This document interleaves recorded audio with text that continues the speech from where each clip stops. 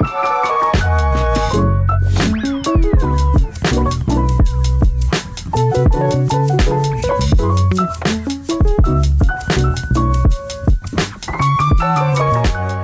has got to be one of my new favourite pieces of lighting gear.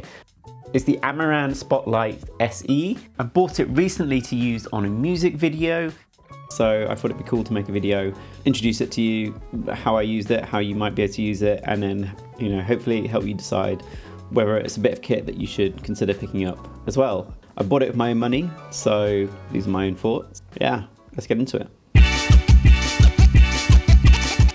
The spotlight attachment is a light modifier which fixes onto the front of your lights, in this case with a standard Bones attachment, so that means it'll fit on basically any brand of light with one of those mounts.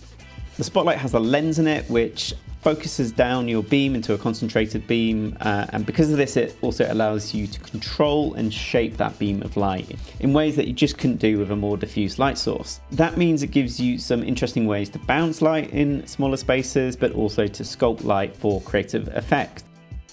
Now these spotlight fixtures are nothing new. There's also an aperture fixture that's been out for a while. It's a bit more expensive, but what caught my attention with this particular unit is its price, which means that if you're not someone who's going to necessarily use it all the time, there's not necessarily that massive upfront cost or investment, but being able to have that in your arsenal is certainly going to, you know, help elevate the stuff that you shoot.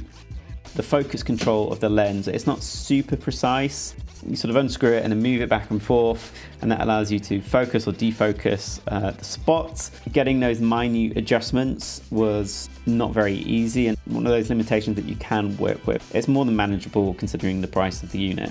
Further up the spotlight are the sort of like little insert paddle things, and it's these that you use to essentially shape and cut the beam of your light, so you push them in and out to get the sort of desired effect. And we use this on our music video to help cut the light across the eyes of our artist, you can see here, and essentially sort of project this very narrow sculpted beam across her eyes, a sort of slit of light, which was really cool. I really like that. So it does give you really fine granular control, and then you can also use that in conjunction with the focus control to either, you know, project hard edges from your spotlight or soften them up by defocusing it. So the other side of owning a spotlight like this is that it comes with these things called Gobos. These are like little inserts that have cutouts in them, shapes, patterns, textures, stuff like that.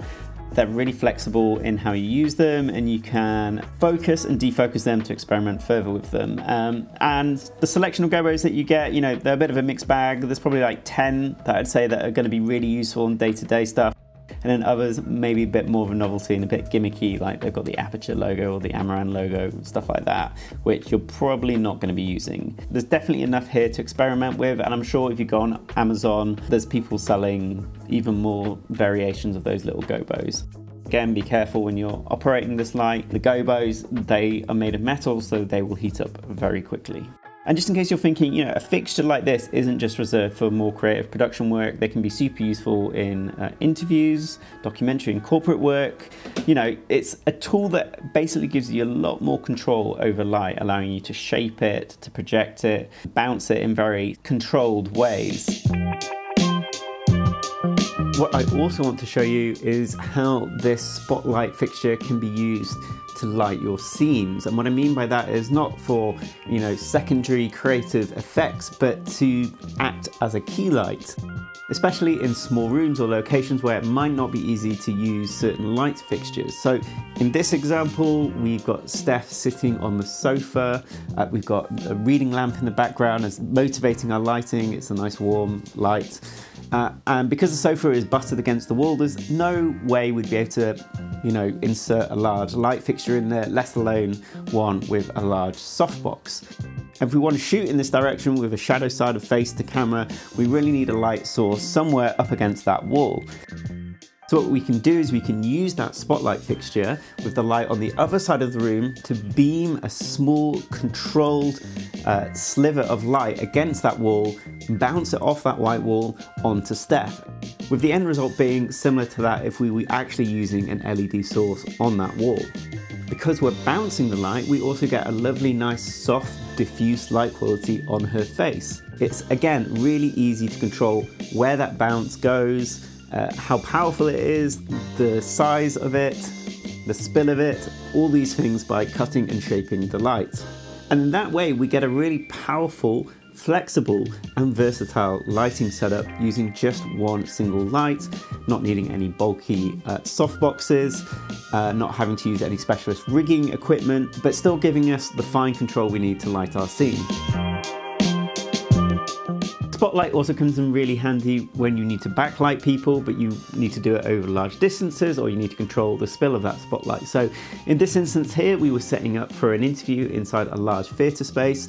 We wanted the depth of the theatre in the background of the shots, but because we were using the spotlight, we were able to position the light much further away and still get a hard edge light. And we were also able to shape and cut the light so that it only hit the subject and didn't spill over and glare into the camera or pollute the rest of the frame. So the Amaran Spotlight SE comes with either a 19-degree lens or 36-degree lens. You can choose from either. I got the 19-degree version. The difference between the two, it's a bit like a focal length on your camera. The 36 will give you a much wider beam at the same distance as the 19-degree lens, which obviously gives you a smaller beam at the same distance. You could potentially still achieve the same effect with the 19-degree, but you'd have to move it a lot further back and you'd be losing some output of your light. If you are in a bit of a flap and you can't decide which one to get, don't worry, because the lenses are interchangeable, which is great. I think they're about £150 on their own, and then just swap it out whenever you need it.